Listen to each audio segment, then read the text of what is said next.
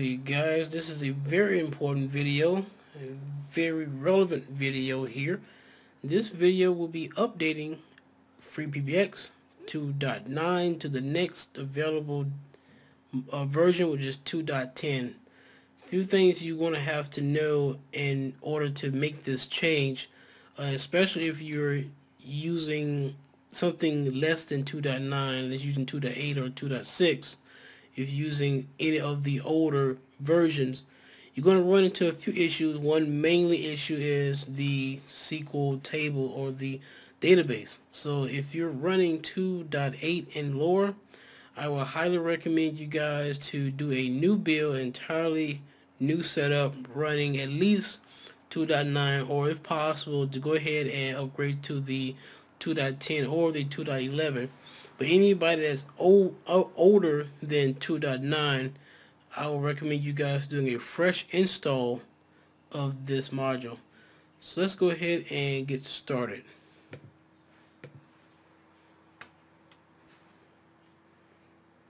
Alright, so what I did here, I just clicked on the update module just so that I can get the newest updates on it. What you're going to have to install here is the 2.10 upgrade tool. There's certain things you're going to have to understand when you install this, especially if you are new to FreePBX. You might want to check this out accordingly. Now, for this, you don't have to do anything else but just tap the download and install for the 2.10 upgrade tool first. You can update the other modules that may be needing some updates, but for this build, we're just going to be updating 2.10.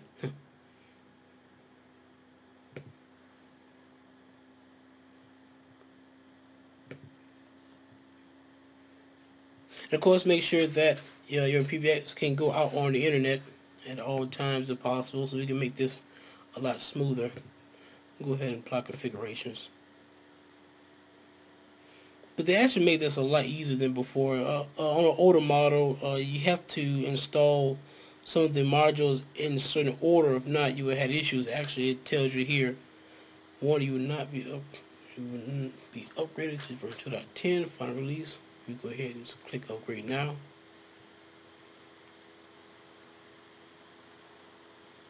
Of course, be careful if you're upgrading any type of module inside of FreePBX, you definitely need to do a backup. Unfortunately, the 2.9 and 2.10 backups are not quite as clean as the older models. After 2.8, they change a lot of things in the back end, so be careful when you update this, and be sure to have constant backups of your PBX web interface.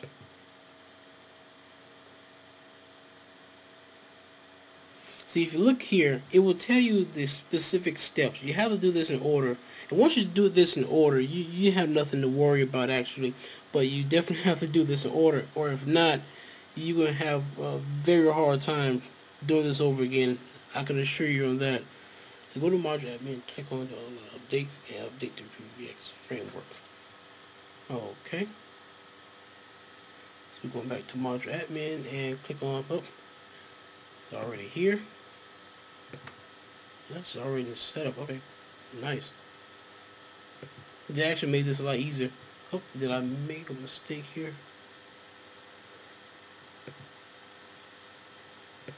Oh, wait, let me check online.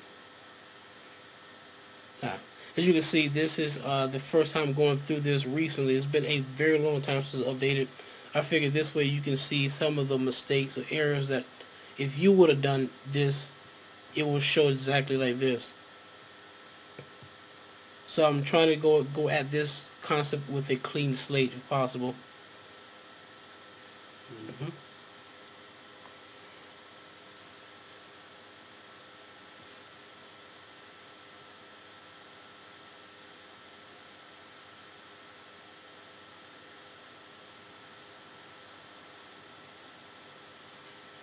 And of course, it might take a little while to actually run through a lot of these. So, alright guys, this is the part 2 of that other video. The other video was starting the process of downloading and installing the main core of the FreePBX 2.10, Once that was done, I refreshed the page, and you can see that it's starting to look a little bit differently now.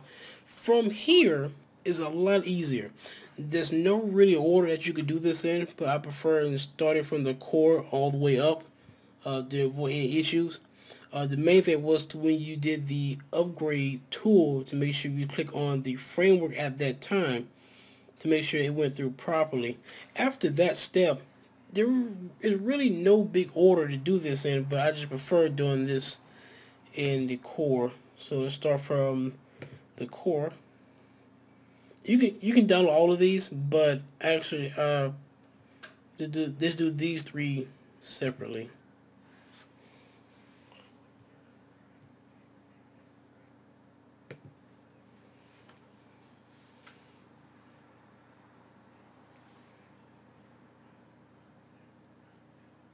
Oops.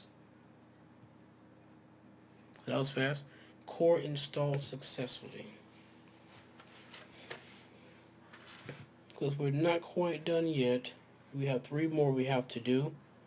As you can see, you already see the 2.11 popped up here, but that will be another video. The main thing is the ARI framework, which I just lost in all of this log here. We gotta find it again. We have to find it. Oh, there we go. There's another one. I missed that one. Ah. Now for these two, we can probably do those together. Oh, I'm sorry, that's the wrong one. There we go. You're going to just do those two first. Keep in mind that we did just to recap, we did the upgrade tool first, and we did the ARI framework for the other module the first time. Then we came back, we did the core. Now the FreePBX core framework. Now we're doing the actual framework and the ARI framework.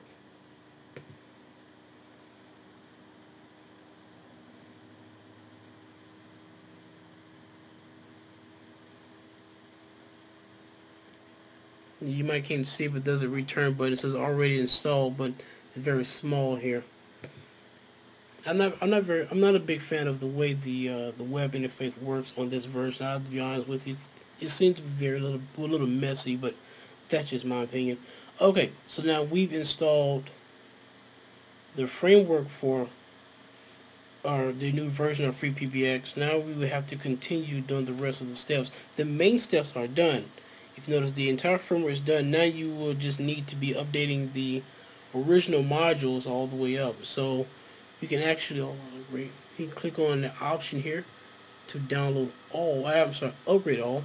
You download all, it will download everything that's needs to be upgraded or things that are not installed. But we want to just upgrade all, so it's going to upgrade the modules that was already in place. Now this might take a little while, but we're going to go through the process anyway. Of course, you have the option to read through these and only upgrade the ones that you want or the ones that you do not want. It is solely up to you. Since I already know which modules that was already updated from the previous version, I can click on upgrade all and it will do the same thing for me.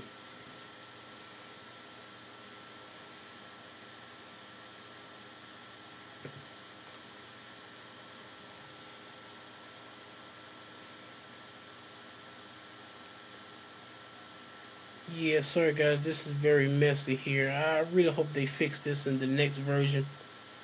If you can't see where my mouse, there is an actual box of the status of the upgrades, but it's blended to the actual back end of the web page. So it's kind of hard to see, but it is definitely there and scrollable. And you can actually scroll as far down as much as the actual modules being installed.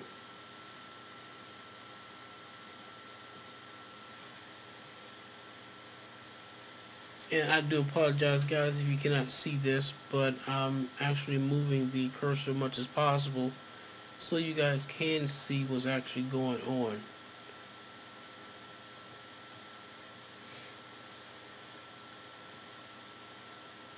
Since there are so many modules, it might take a few more minutes to get all of them.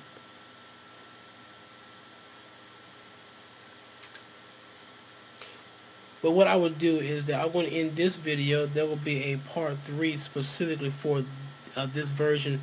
As soon as I get all of my modules configured and installed, I will be having a third video just to tell you guys of the results of what it will look like after everything is set into place. So be sure to stay tuned to the next video. Okay guys, we're in the home stretch of this build of the new version of FreePBX 2.10. If you see on my screen right now, this will be the interface that you'll be looking at after you install your version as well.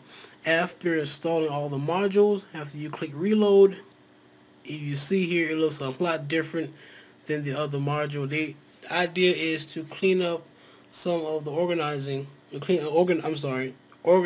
some of the fields so you can see things a little more clearer, and it might make a little more sense.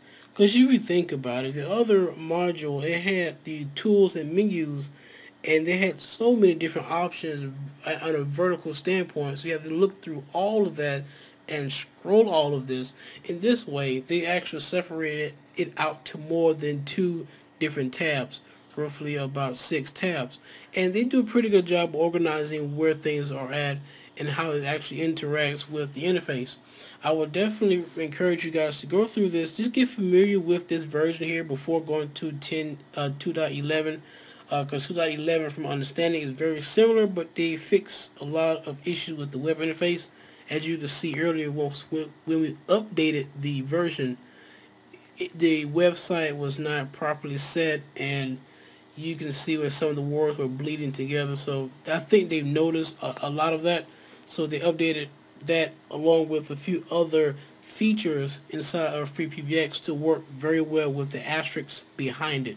So they improve a lot on the management of asterisks, also organize the files and organize the features so you can understand them better from 2.10 and also 2.11. So I would definitely recommend you guys going through this build here. Everything that you are familiar with the other version is still here. All of the modules are here.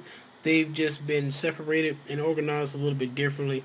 So be sure to take the time out and look through these modules. Check everything. Make sure everything is there. Make sure the trunks are there or are in place. Make sure the status is there.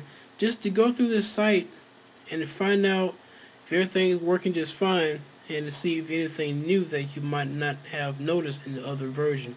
But I can assure you that most of the modules that were in the 2.9 and lower is in this one, but they added a few more organizational attributes to this version so you can see things a little bit better. So I'm expecting you guys to find some type of new module that you think that it wasn't there before, but it was actually there on the other version, just in a weird spot where you couldn't find it. So like I said guys, this was this video for the 2.10 version. Be sure to like and subscribe to all of our videos. I will be doing a 2.11 version very soon, but I want you guys to get familiar with this version first, and let me know what you think about it. Do you like it? Do you think it's better than the other version, or you have any issues with it? I personally had an issue with the resource. It took a lot of time to pull up each page under this new module here, but I'm maybe just me, but to me it was a huge resource hog. But let me know what you guys think about this module and before updating to the 2.11.